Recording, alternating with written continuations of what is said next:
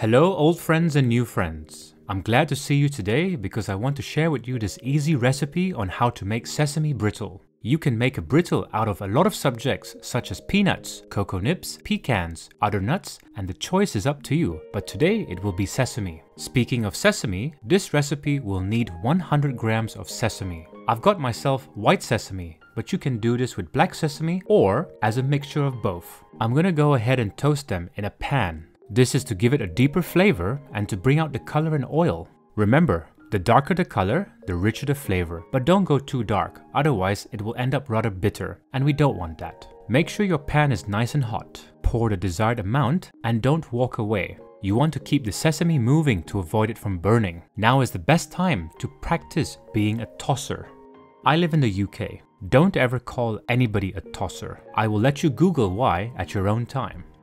I can smell the sesame releasing its aroma. It smells wonderful. It smells like a Chinese restaurant in my kitchen right now. All that's missing is some chicken and some rice. After a few minutes, the color is starting to go from a pale white to a goldenish brown.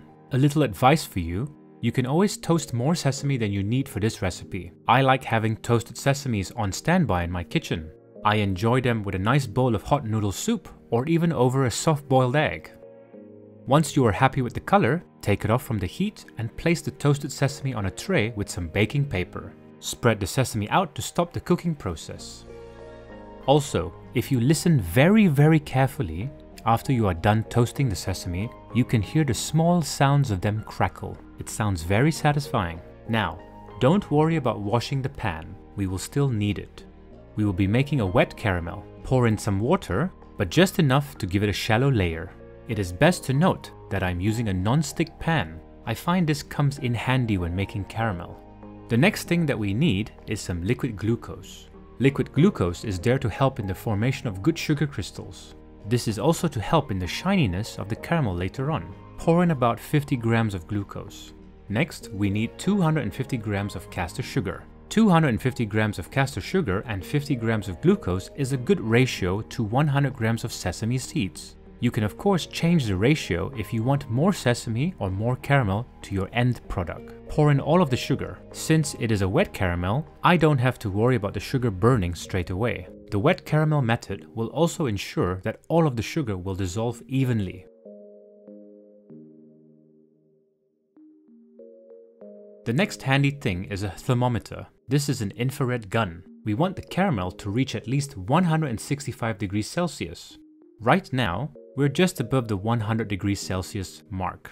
Give the liquid a bit of a stir, and to make sure it is done well, take some water and a brush to brush the sides of the pan. This will ensure that there are no bad crystals or worse, burning sugar on the sides forming to corrupt the rest of the liquid. Because after all, we don't want to have that slightly burnt aftertaste.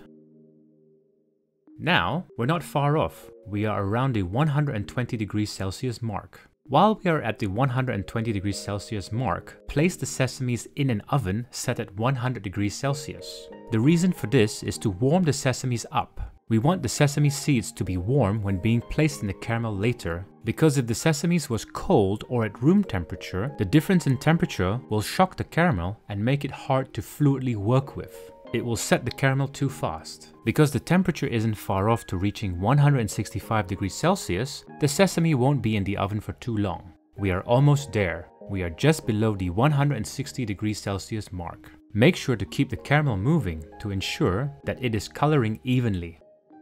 I'm going to add in a hint of a second flavor. I have some vanilla bean paste. This is optional, but it helps with a backbone flavor. This also has the seeds in, and this helps to enhance the flavor profile. We are now at around the 164 degrees Celsius mark. I have about 5 grams of vanilla bean paste. Switch the flame off and pour in the vanilla bean paste. Then out comes from the oven the sesame seeds, and you can also pour that in. Give that a good stir around. Don't rush, as there is super hot caramel and you don't want to burn yourself. Just remember, the pan is still hot and the sesame seeds are also warm, so there is time to work with the caramel. So, now comes the optional part. I have a rolling pin here. I also have some rubber ring guides. These rings are there to help spread whatever you want evenly. If you don't have the rubber ring guides, I would recommend these rubber plank guides.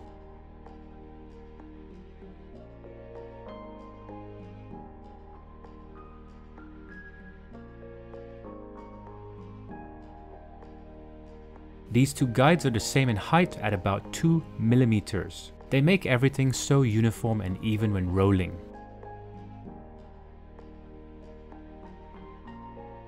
I also have a non-slip rolling mat for this project. You don't need a non-slip rolling mat, as you can roll the sesame brittle on a baking paper, but remember, it will be hot. And I don't want it slipping or rolling around, because the last thing I want is to burn myself. Next thing that I have is some oil spray or pan release. This is also optional, but it helps. I would recommend spraying a thin layer on the non-slip rolling mat. This will help with the rolling process.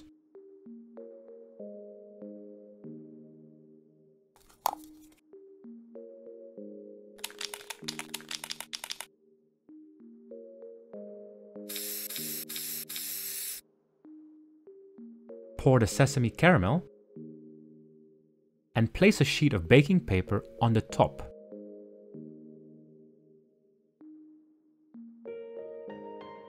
And with your rolling pin, press evenly and roll.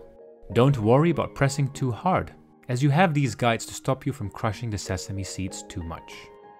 You have to work rather fast here, because my table is rather cool. But you don't have to work too crazy fast. Just also remember, it is rapidly cooling down as you are rolling it thinner and thinner. All you need is just to go up and down a couple of times. The best part about it being rolled at 2 millimeters is that it is about 1 sesame seed in height. Let's come back a little later. Let it rest for about 30 minutes. After about 30 minutes, let's check.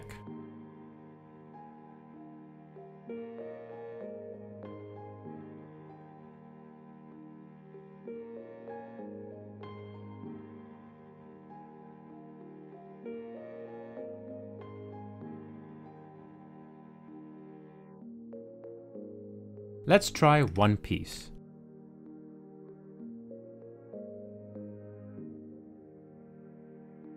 That is so good. It makes for a great snack item or a lovely little garnish to your dessert. It just dissolves in my mouth so fast. In fact, I'm going back for another piece. If I don't watch out, I will just continue to eat and eat. I'm also going to show you the structural integrity of this sesame brittle. It is thinly spread out, but it can still hold in this kind of shape.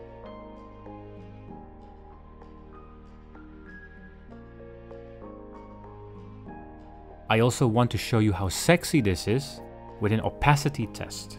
Those of you who know me, I usually like to take my camera light and shine it from behind. You can see the individual sesame seeds suspended and light passing through. That is how thin it is. Now, for keeping it, you can keep this in an airtight container for a good week in a cool, dry place. I would recommend placing a piece of baking paper in between each sheet of sesame brittle and breaking off whatever you need at the last minute. This is a little side note. The smaller the pieces, the more they will attract moisture. Well, there you have it friends, sesame brittle. I hope you've enjoyed this video. If you like what you've watched, leave a comment, hit that thumbs up button and subscribe. Until next time, stay sweet like the sesame brittle and see you soon. Bye for now.